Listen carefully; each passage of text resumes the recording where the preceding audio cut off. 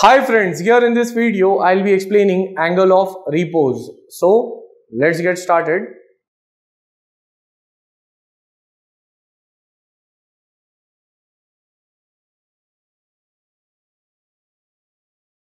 Angle of repose, to explain it, suppose if we have an inclined plane and over that plane if a block is kept, then due to its own self weight the block would try to slide down.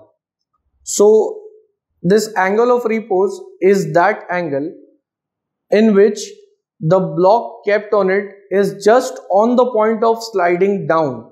So it is a limiting angle which gives us the value of the force, or we can say when the body is in limiting equilibrium. Limiting equilibrium means it is just on the point of sliding down.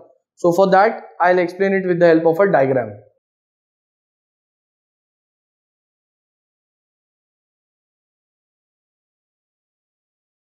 Here is a block which is kept on this surface. This surface is rough, having coefficient of friction mu. Here I am drawing two axes. One is parallel to this plane, other would be perpendicular to the plane. Now this angle of repose is that angle of this inclined plane with the horizontal.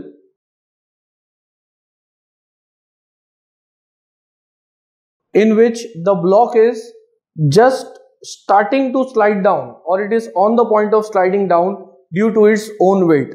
So first of all, the weight of the block, it will be acting in a vertically downward direction. Weight is equal to m into g. Then the angle of repose is denoted by this angle which is called as alpha. So even here the angle is alpha, and how it is alpha I'll quickly explain. That since this angle is alpha, here we are having this right angle triangle. I'll call it as triangle O. This is A, B. So in triangle OBA, here it is a perpendicular line, so this angle is 90. This is alpha, so this angle becomes 90 minus alpha. And when this is 90 minus alpha, this opposite angle is also 90 minus alpha, and here this line is 90 degree. So when this is 90 degree, here is 90 minus alpha, so the remaining angle is alpha, which is over here. So since the weight is inclined at an angle of alpha, it would be having two components, one which is parallel to the plane,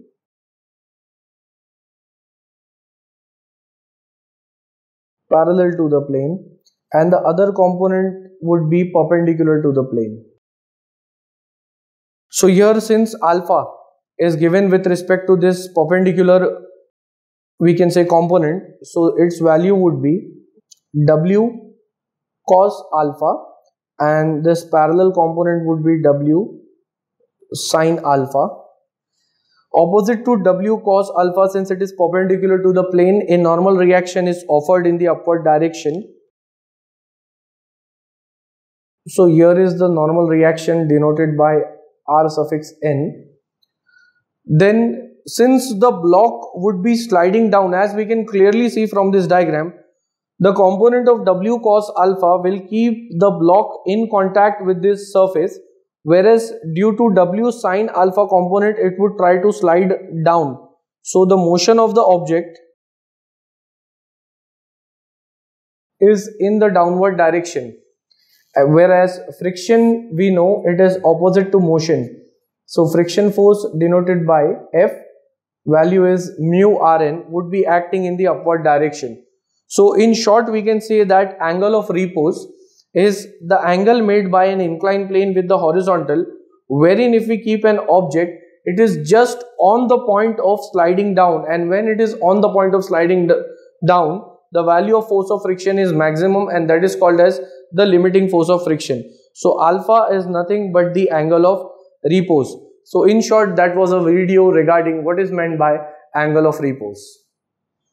At the end, If you all find my videos helpful, you all can like, share, comment and subscribe our channel and share it amongst your family and friends. Thanks for watching.